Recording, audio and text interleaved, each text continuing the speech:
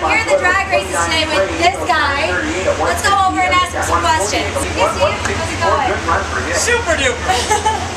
So why don't you tell us what it's like to go 200 miles an hour in 6 seconds? 200 miles an hour on a pro stock drag bike, it's like hanging on to a bullet after it's been shot out of a gun. That might be a little corny for you guys. How about the fastest roller coaster in the world without roll bars and seatbelts?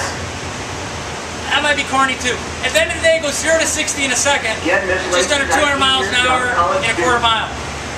Hanging on is the most important thing that you can possibly do. Because you have to be on the bike when it crosses the finish line. I can imagine that's a little intense.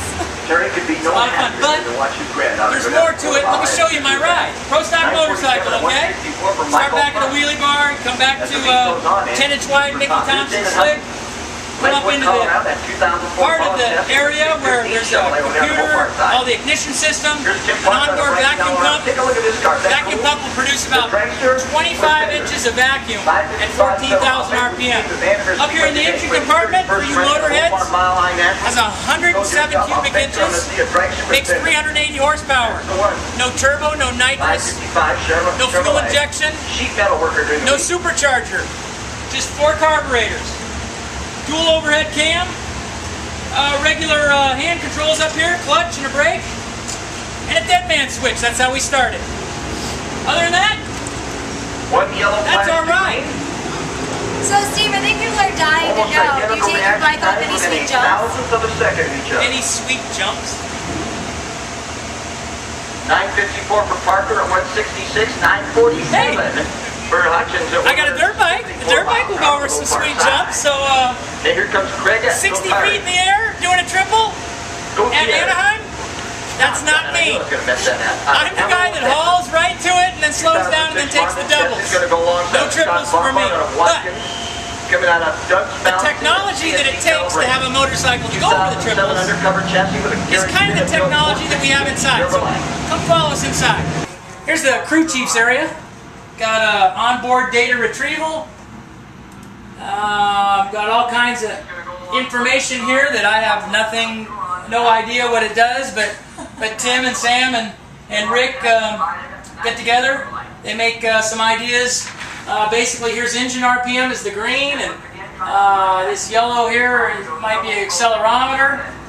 Here's the shift points. These lines across here are exhaust gas temperature. There's air-fuel ratio here somewhere. Right here is the blue. It starts off in this gear at 13.8 to 1, ends up down here at 12.59 to 1, and that's in one gear.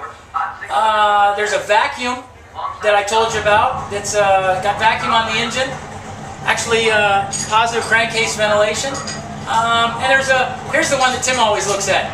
This line needs to be wide open, or it needs to be straight, and I'll tell you why. That is wide open throttle. If the driver does not have wide open throttle, why are you the driver? Okay? You gotta hold the thing wide open. That's some of the data retrieval, but the technology that goes in to receiving this and to make the changes with our engine and the clutch and the wheelie bar and the tire, those are the same kinds of process that you get and you learn technology that Cengage is obviously so famous for. That's the information that we want to be able to pass on to you. Now, speaking of that last thing, I got to show you some of the coolest stuff about our engine, and it's right behind me. Here's the crankshaft. This crankshaft is about 5,000 bucks. It'll go about 15 miles. This is what happens when it goes 15.25 miles. So, not good. Plenty of transmission stuff. And the tools, right here. I know all you guys that are technicians think, hey, you're wasting a lot of space, but that's keeping tools organized is what the guys need to do. Now, one more chance for a question. We'll go into the lounge. Here's the lounge. Some say where all the magic happens. Sponsors, media, proposals, who knows? Well, I'm not going to propose, but I do have one last question for you. Nice. Do you think I could take your bike out on a ride? To ride it? Yeah. I think I can handle it. What do you think? Tell you what. This is called the dead man switch. It hooks to us, and it's what enables us to start the motorcycle. If you can start the bike, you can ride it. All right, I'll give it a try.